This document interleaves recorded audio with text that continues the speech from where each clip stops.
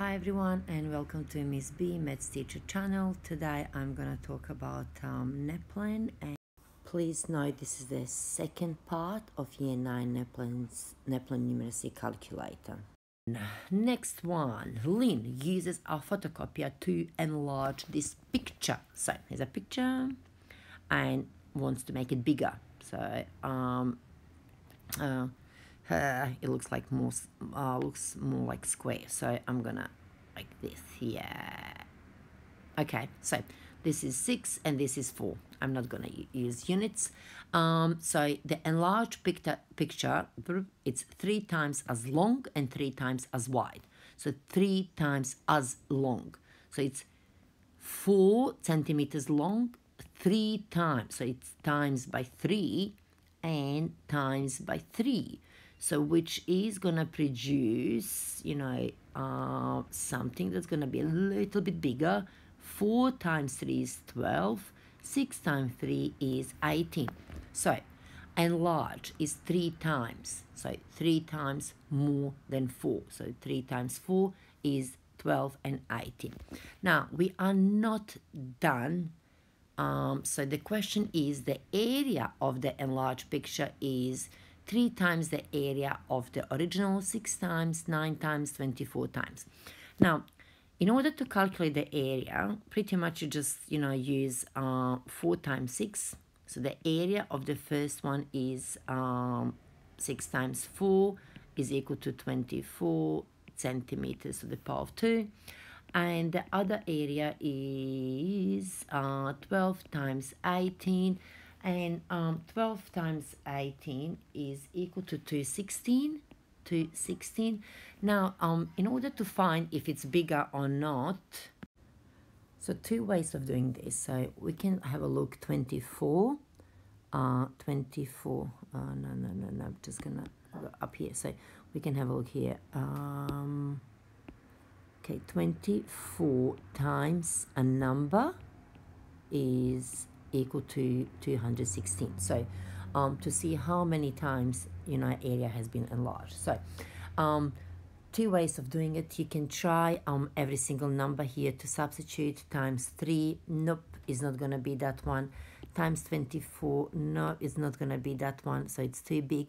So it could be 6 or 9, it depends how you want to do it. So anyway, the other way of doing it is pretty much just dividing both sides by 24. So 24, and should give you, the answer. So, so if you divide this, it's gonna give you answer is gonna be 9. So therefore, the area of the enlarged picture is 9 times the area of the origin. So this would be the correct answer.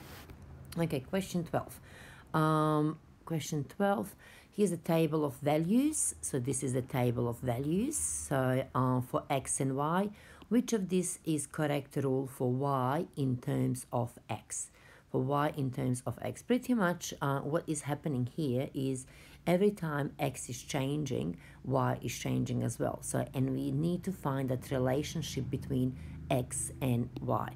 So let's have a look here. So we can see if x is equal to 0, y is equal to 0. It's like, okay, it looks like, the same, x 0, y 0.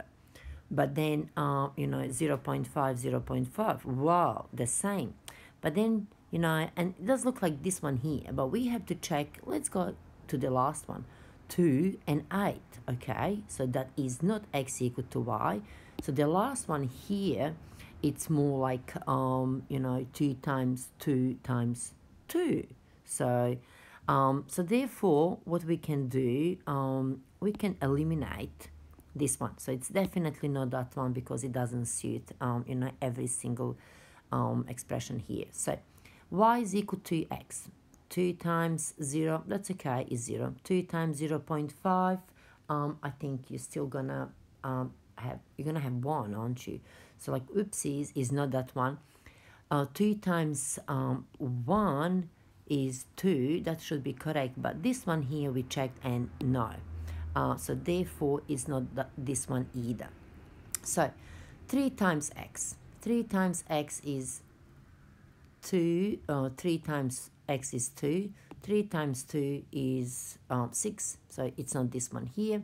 It does look like it's, you know, the last one. So I would still check by choosing maybe 2 values. So x is equal to 2, y is equal to 2 times 2 to the power of 2. 2 times 4 is 8. Now, it's correct for this one. Let's choose another one, because we have seen before that, you know, like for 2 values of x, it does, you know, it's correct rule. So let's have a look at this one here. So x is equal to 1, y is equal to 2 times 1 to the power of 2, it's 2. So, and this is what we have here. So, beautiful. So, let's go with the next one. And this one in the diagram, ACD is a straight line. So this one here, so the straight line.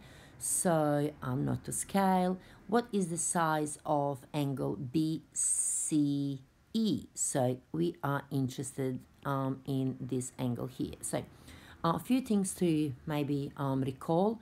So if we do have triangle that looks like this, so and the line here is extended, so there's a theorem that maybe you're familiar with, but pretty much is an exterior angle of a triangle, so which is this one here. Exterior angle of a triangle is equal to the sum of the opposite interior angles. So if I label this one alpha, so this one beta and gamma, pretty much we are saying that alpha is equal to beta plus gamma. So that's what we're saying. So let's have a look how is that going to help us here. So now we do know that all of this, you know, it is equal to 57 plus 48.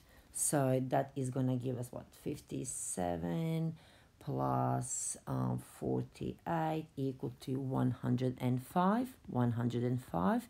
So, but that's all of this blue. So, but we don't need all of that. We just need this, you know, small portion here of green. So, which means we have to take away 20. So therefore 105 take away 20 is gonna be, is it 85? So it should be 85 degrees. So, and we do have that 85 here, and that is correct answer. So again, you know, if you want, you can look up, you know, some triangle theorems. So this one is called triangle exterior angle theorem. Let's go on the next page, and that would be, you know, inclusive for 1A, and then I'm going to record 1B with the second half of the questions for this Naplan for year 9. Mira made a table showing population data over 2 years for the 6 Australian states. Some data for South Australia is not shown, and which is this one here. What was the population in South Australia closest in 2003? So is this one here. Again, you can, like, you know, use elimination, so to eliminate some possible answers. 0.6%, it's less than 1%. So if you had 1%, it would be like 15,000 or something like that. So but we don't, so if you're not really sure, so you can pretty much, you know, calculate. So 0.66%, so 0.6% is the same as 0.6 out of 100. So which is the same as 6 out of 1,000. So, and as a decimal place is 0.006. So this is, you know, the percentage increase from previous year converted into decimal number. So then you may use 1522475 times this, you know, change, and it's gonna give you 522,475 times 0.006 is equal to it's equal to 9,135.85. So this is the increase. Now you add this number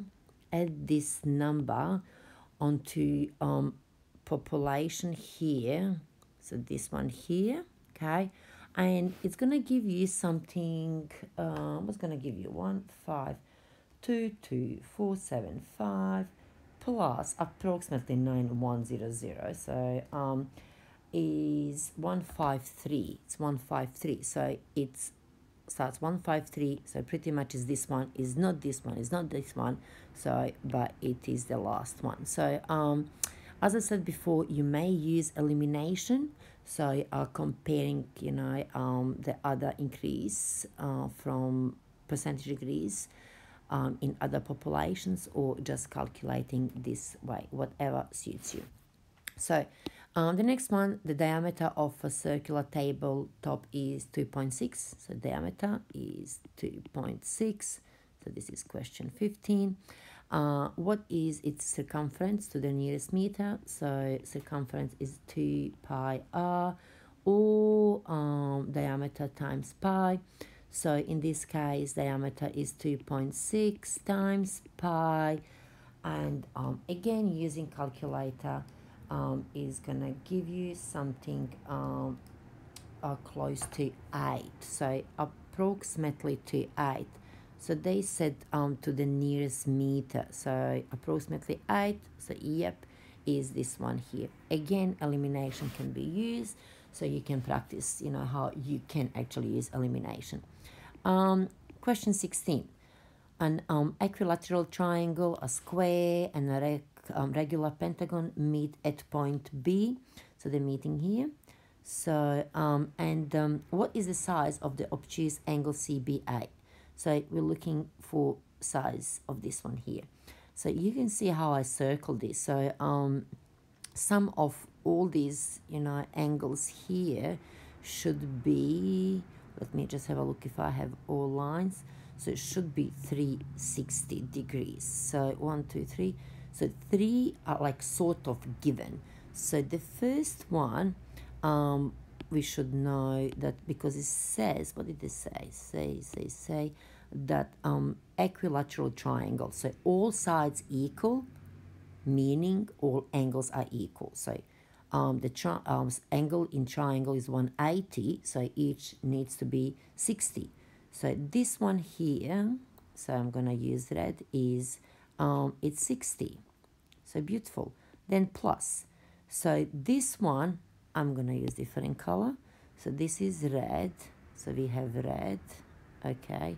Let's have a look green. So this is green. So what is this shape? Square. So square has 90 degrees angle. So so therefore is plus 90. Beautiful. So the sum of all angles in square is 360, and each angle is 90. So now let's yellow. So this one here, what do we have? We have pentagon, and we do know that the sum of all angles in pentagon is 540. So and you may think like, really, how do I know that? So I'll explain that in a second. And if I have 1, 2, 3, 4, 5, 540 divided by 5, 540 divided by 5 is going to give us 108. So it's plus 108. When you add all this together, 1, 8, what do I have? 1, 8, 60, 90. So you should have 258. So now we have done this one here, so, and then this one here, and now we have the sum of all of them. So sum of all of them, and we still need the last one here. So we still need this part here. So And because we know the sum of all angles is 360, pretty much what we have to say, 360 take away 258, which is take away, you know, green, red, and yellow all together. So you're gonna end up with 102. Okay, 102. Yeah, that's correct. So that is the angle CBA. So, and that's the first one here, isn't it? Beautiful. So now I have mentioned that, you know, about rectangular pentagon, that I'm gonna explain how you can actually figure out you know, the size. So it's not the best picture. So when you see shapes, you know, and you're not sure about the sum of all angles, so pretty much what you can try to do is create some triangles. And why I'm saying triangles, because majority of us know that the sum of all angles in triangle is 180. So, and we created in this, you know, pentagon, so we created 3 triangles, so, and each has 180. So times 3 is gonna give you 540. So that is one way of, you know, figuring it out. Okay, no worries, that would be all for this one. Thank you for watching, and I'll see you soon. Bye.